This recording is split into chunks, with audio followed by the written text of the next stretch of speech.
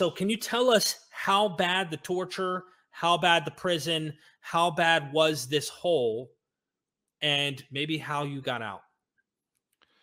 Well, it was pretty damn bad.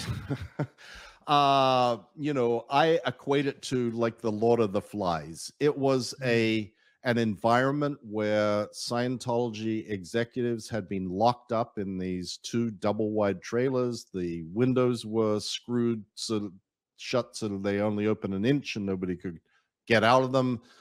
All three doors were barred except one front entrance, which had a 24-hour-a-day security guard posted.